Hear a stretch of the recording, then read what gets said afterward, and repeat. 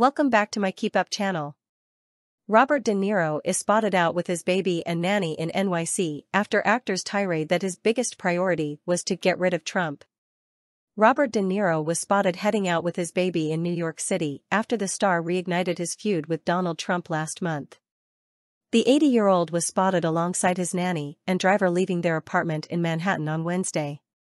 De Niro's driver carried his youngest child Gia, who he and partner Tiffany Chen welcomed into the world earlier this year. The actor left for around 2 hours. Chen was later spotted arriving home with shopping bags.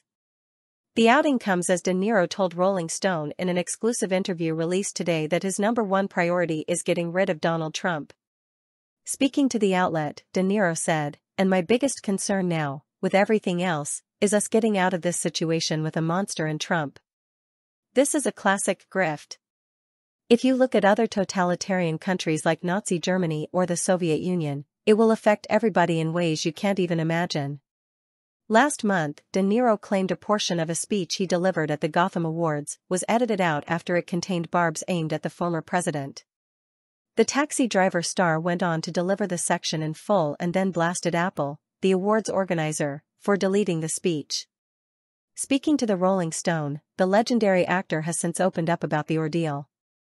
"What happened was I was working on this speech with a writer, Louis Friedman, and he gave it to them, and then one of the consultants had put something in the speech about how kids in Oklahoma aren't even able to read the book," De Niro said.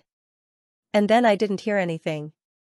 They gave me the script, and I looked at the prompter, and I asked after, what happened? And they assumed that I had spoken to Marty, Scorsese, or somebody about it, but I hadn't."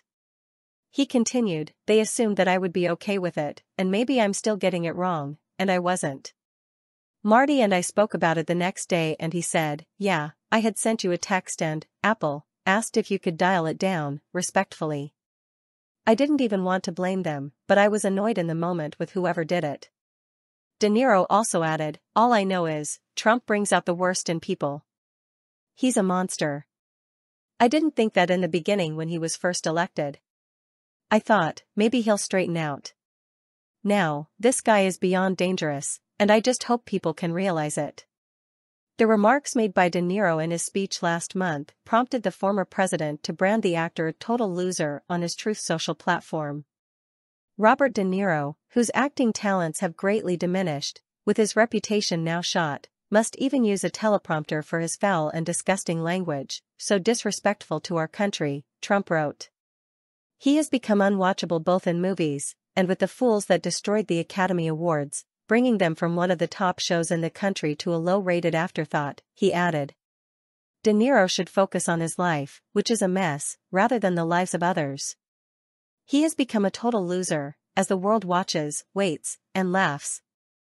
The two-time Academy Award winner has been open in his criticism of the former president, stepping up his barbs ahead of the 2016 election. Last month, he sent a statement to be read in his absence at the Stop Trump Summit, which was organized by the New Republic magazine. In November, De Niro was ordered to pay $1.2 million in damages to his former assistant as part of a gender discrimination lawsuit.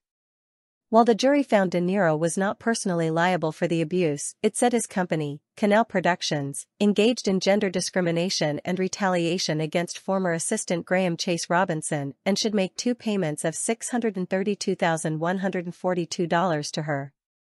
De Niro was accused of bullying Chase Robinson and branded a creep by his former staffer for requesting back scratches. He erupted while giving evidence, shrieking, "Shame on you, Chase Robinson," after denying he was an abusive boss. De Niro has been ensnared in dueling lawsuits with Robinson since she quit in April 2019. Both he and Chen took the stand during the weeks-long trial.